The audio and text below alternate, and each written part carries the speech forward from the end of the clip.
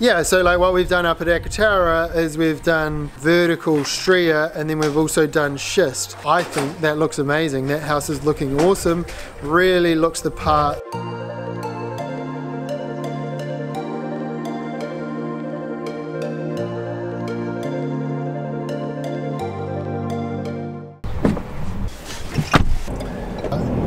Cladding. Well, the boys are cladding. Yeah. It's a cladding kind of day. We're on the Central Upper Hutt rear lot subdivision. We just passed our pre-clad inspection. Let's go down and have a look.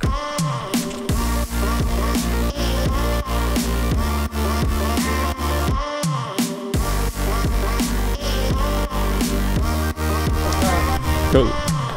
Stay. So this is a stack of James Hardie linear weatherboard, very traditional product. We've talked about how the front house, the older existing house, is an old weatherboard style, and so it makes sense for the back house to match that, and it goes horizontally and it kind of overlaps each one, and that's how weatherboard works. So we set up a cutting station, hooked up to the vacuum cleaner. The guys will also be wearing masks. See this line here?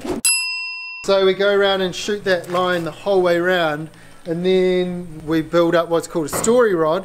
Wherever the first board is here in relation to that line, we can check it on that corner there and that corner there and that back corner there, and that's how we keep our boards even as we go around the whole house. Oh yeah, cool. Nailed it. Here what we're doing is working out where the window head height is going to be, and we've worked our boards down from there. But the key is that all of these boards are in relation to this datum line, so that the whole way around the house, the heights are even. We're also using a plastic cant strip, gets that first board sitting nice and mint, and that all goes flat against the wall, and that's your finished product along the face there. You can also get what's called a shiplap, where the boards overlap so they're all flush.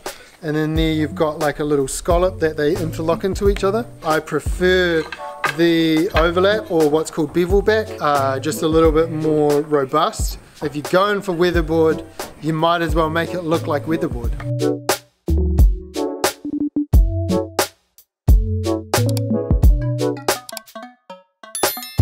Some types of cladding that we would use here at J&K is stone, brick. This is a fibre cement product. We also use a timber weatherboard. We're using plywood, board and batten on one of our jobs down in Lower Hutt. The two main vertical fibre cement ones we'd use is James Hardie linear oblique, James Hardie stria, and they both basically just have slightly different finishes and slightly different looks. What I chose on the section nobody wanted is a vertical linear oblique, and I went for a skinny wide random pattern. And then I also chose a natural timber product for about a third of the cladding, and I went for a traditional bevel back weatherboard with a natural stain.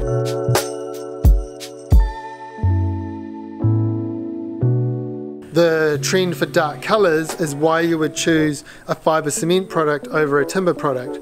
So timber is great, it's a natural product, it's been around for years, but you can't paint it the dark colours that are on trend right now. So if you're going to go dark, you have to use a fibre cement product like James Hardie. So it's definitely not a requirement to have two types of cladding. On this house here, the whole job is being used with horizontal linear. In general, most of our builds will have at least two claddings, some of them three, and it just depends on the style of home you're building, where you're building, what look you're trying to achieve. I think it's a good principle to have two types. So like what we've done up at Akatara is we've done vertical stria, and then we've also done schist. I think that looks amazing. That house is looking awesome. Really looks the part, and the schist stone kind of like brings the whole thing back to nature and like really grounds it in to the area. So if you're on a budget, I would recommend the Hardie's products, the linear oblique, stria. I would recommend timber weatherboard. They're all kind of give or take the same area. The next thing you could do to upgrade that is go for larch. You could go for cedar. Red cedar is more expensive. Right now it's about 4 times the price of other options. You could do the schist or brick. Another reason people would choose brick is because once you put it up, you don't need to paint it ever. It's low maintenance for its entire lifespan, whereas weatherboard, whether it's natural or fibre cement, is going to need to be painted or stained. If you're staining something, think about the fact that you're going to have to do that every year or 2.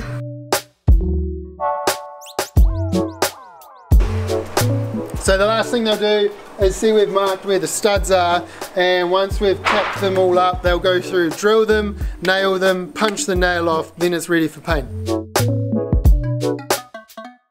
Supply is really a big issue now. There was times last year, like that Akataroa house, we swapped out the cedar because there was just no logs coming into the country and they couldn't guarantee us supply.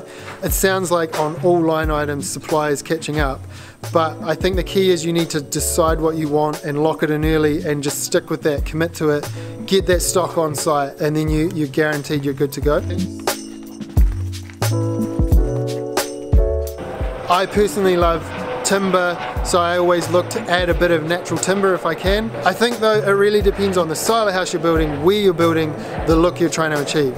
I could have my favourite, you could have your favourite, but you've got to align it to what you're actually trying to do.